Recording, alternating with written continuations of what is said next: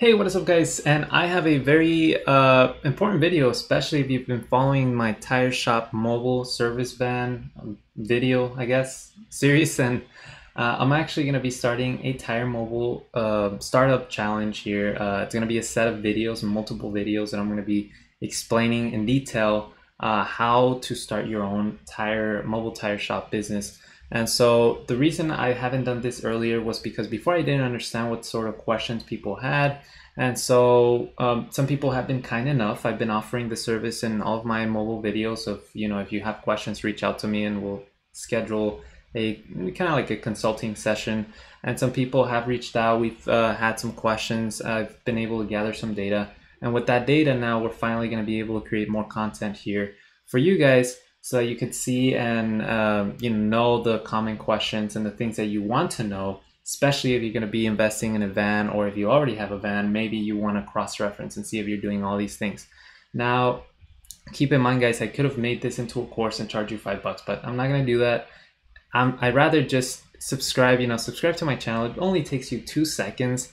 And as you guys could see, out of my mobile tire shop videos, only 44% of the viewers are subscribed, which is actually really high. So I do appreciate all you guys who are subscribed. Thank you so much. It really means a lot.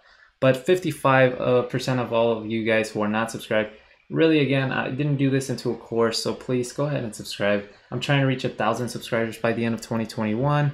And so with your help, this will be possible. So, I mean, with that being said, let's go ahead and start. This video, really, I'm not going to go in detail a lot, but I'm going to go in detail of the whole thing I'm going to be talking within this challenge. Now, it might be a 8-6 video, I still don't know how many videos it's going to be. Depends on the length of the content. But right now I'm going to go over pretty much what we're going to be talking about in this challenge. So while I talk about these things, I do want to show you guys some pictures so you guys are not just staring at me kind of just randomly. But let's see here. This album right here, obviously, as you guys can see, is pictures I took whenever we've been visiting customers.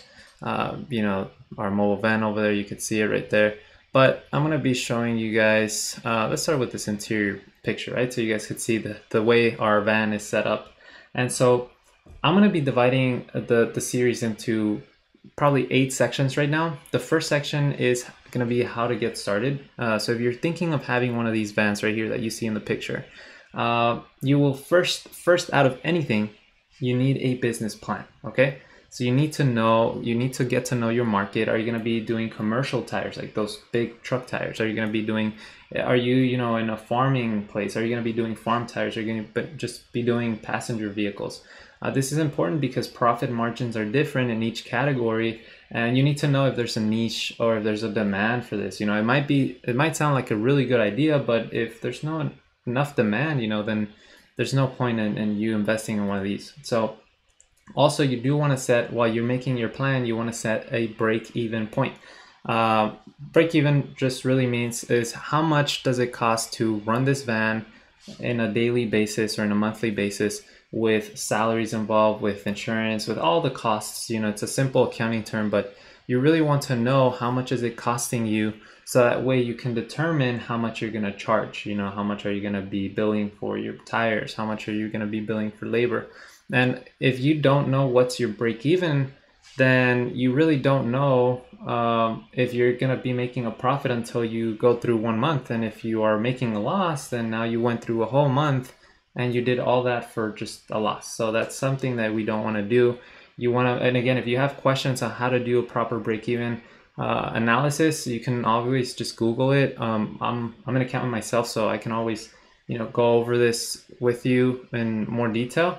But again, I might go a little template once I do that video in the future.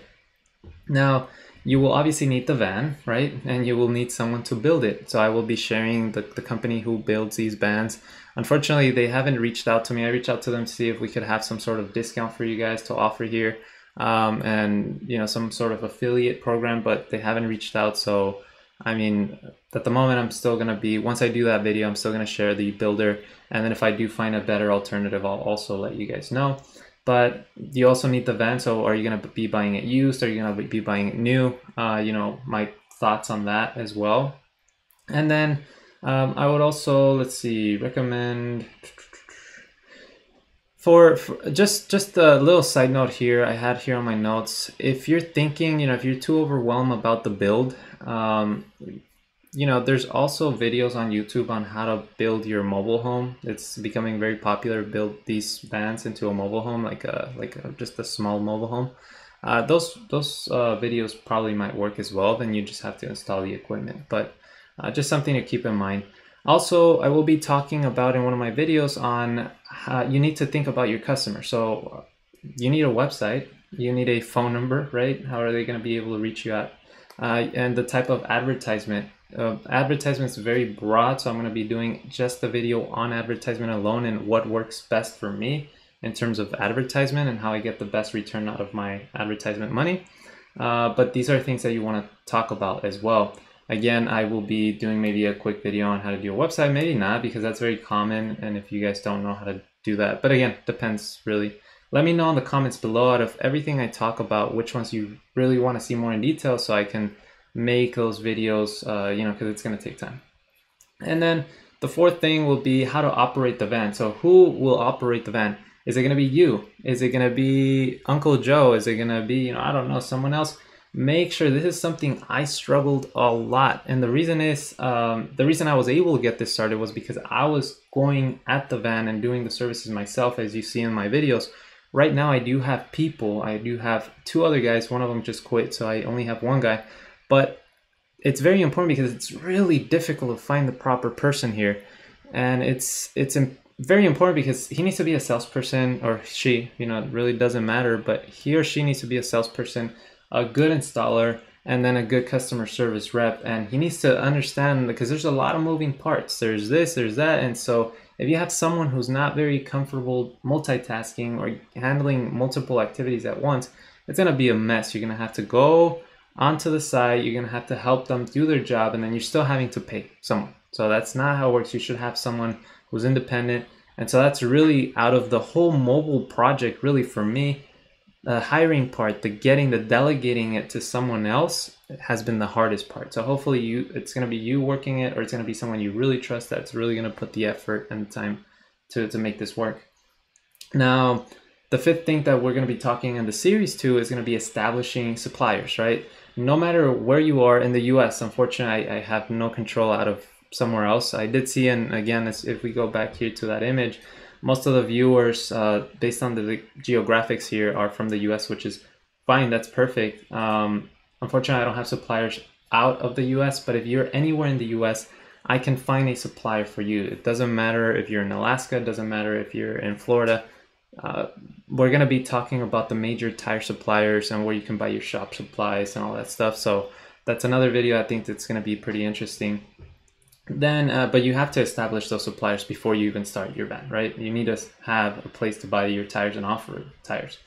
Now, the sixth thing I'm going to be talking about specifically on the set of videos is going to be advertisement. Like I said, I use Google ads, Facebook ads, and I'm going to be talking the comparison about those and which one performs better in terms of what you want. I've often find that Google ads work better for phone call generating leads. So if you want more phone calls, then Google ads is the way to go. If you want more website submissions and actual sometimes appointment submissions through, just people who just submit the appointments, then Facebook ads is much more affordable and a much better reach. So, but again, you have to do it right. And there's some tips and tricks that I've learned over time that you don't, some mistakes that I've committed that you don't want to commit as well, because they're costly and they just take time. So seventh thing is who's going to be doing your customer answering phone calls or requests and dispatching. You might think that it's just as simple as, okay, I'm going to get on a van and just start dispatching. But again, think about it. If you're changing this tire, you're, with all the machines, and suddenly your phone goes off, yeah, you could call them back, but ideally you want to have a plan. If possible, you want to have someone who's just helping you out, just answer those phone calls, and then coordinating with the driver or the installer saying, hey, this is your next stop. This is where you're going to be picking up the tires. Because a person that's just in a desk is able to identify, okay, this supplier has it at a better price.